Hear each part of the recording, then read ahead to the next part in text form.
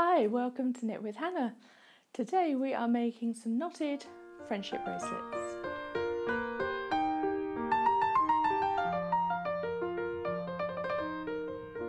Hi, welcome to Knit with Hannah. I'm Hannah. I'm here with Knitting Natter to help you learn to knit the easy way. Yes, we are looking at friendship bracelets today, and we're not knitting, we are knotting. Yes, there are a few ways you can make friendship bracelets. If you've been with me a while, you'll know that there's been a video where you can knit a friendship bracelet too. I'll link to that at the end of this video, but we can also knot them. So if this is your first time here, do subscribe. There's a little button below you can click on and you'll see all of my other videos relative to knitting, and maybe I'll do some more knotting ones as well.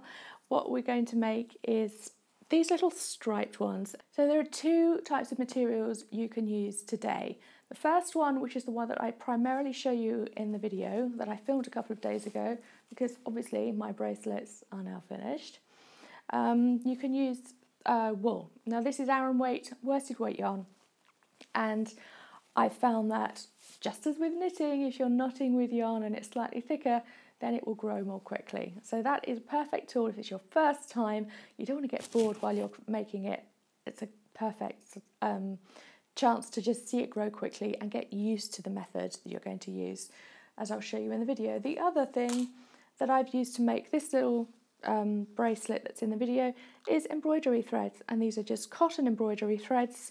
You get them and they're quite long. This one, the grey one here, is 8 meters.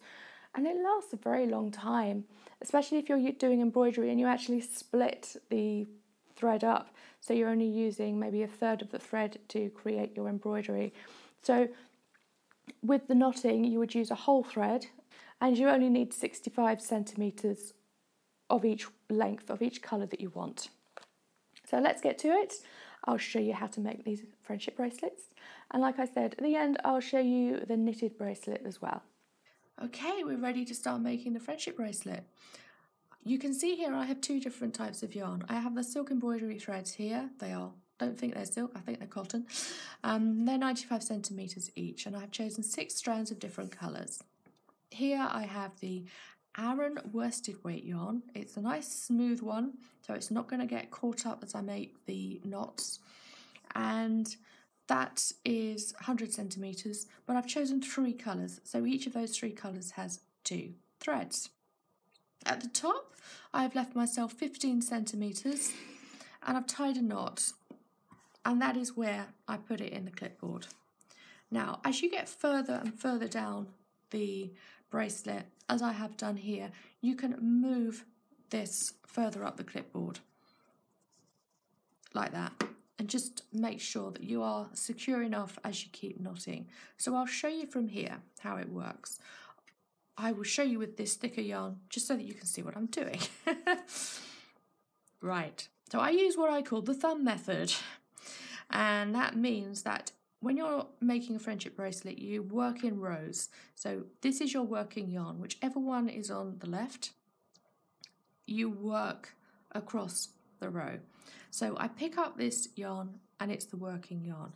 So the next one is I have to knot this one by each one of these threads in turn, which means I need to pick up the second yarn. That's the most important one for this first couple of knots.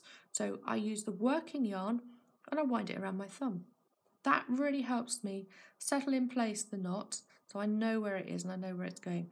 Pull that tight, make sure it's got a good stretch, a good tension to it, and then that yarn goes underneath that second thread here, and I pull it through. I've made a knot, that's the first knot.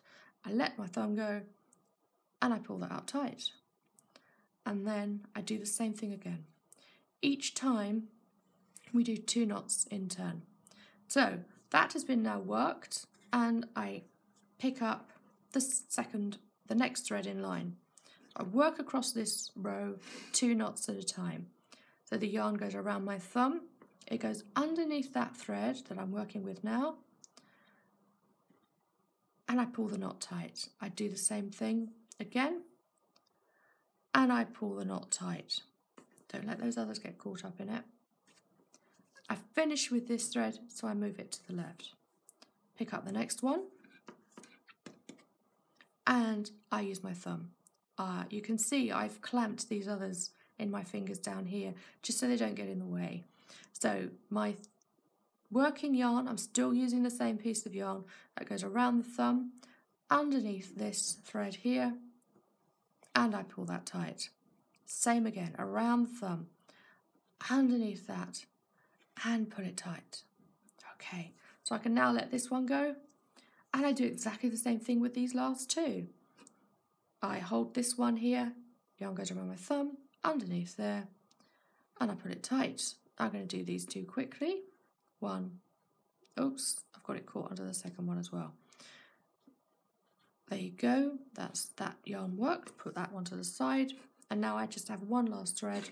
One knot, two knots. Okay, there you go. So that is one more stripe done. And my next job is to pick up the leftmost left-hand thread. That will be my next working yarn. And I move all the way across of these, one at a time. 2 knots on each strand with this working yarn. Okay, so it's just like that. And you just go down and down and down and down all the way through until you have a friendship bracelet that is as long as you want it to be.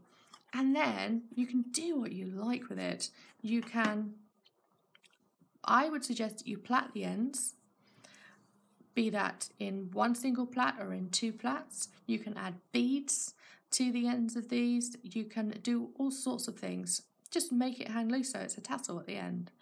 And you just want it long enough to go around your wrist and long enough to tie. There you go, that's it. That is how to make a friendship bracelet. Now, one thing I did want to let you know is if you want to use a clipboard, that's fine. If you don't have a clipboard, then you can use a piece of masking tape and attach it to a table. Get a friend to hold it for you. You can, obviously, if you're going to use masking tape, make sure that the table isn't extra special and the varnish isn't going to come off.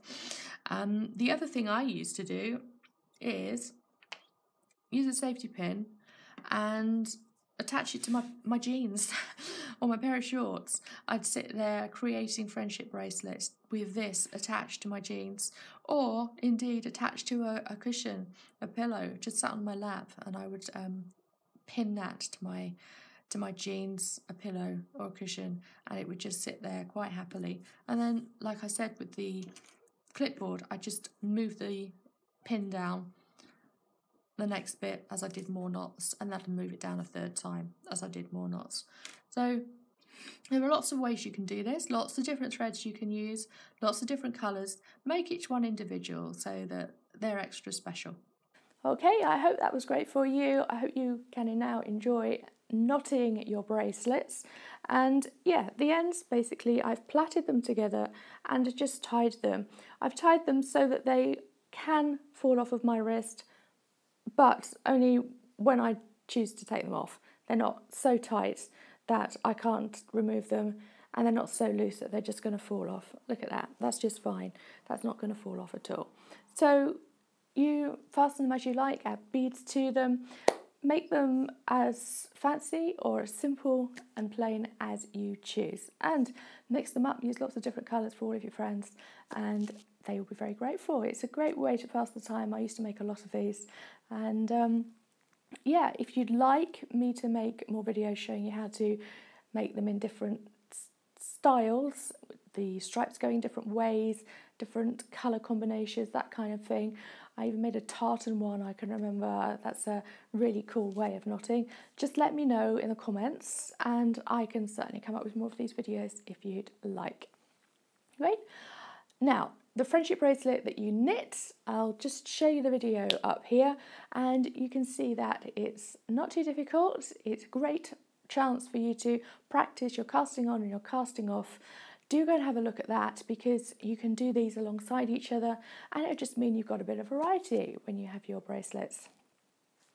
Okay, so if you've enjoyed this video, give me a thumbs up, and do subscribe if you'd like to see more of these videos, and obviously go and have a look around all the different playlists. There are lots of videos here already for you to look at. Okay, I'll see you again next week. Bye for now. happy knitting and happy knotting.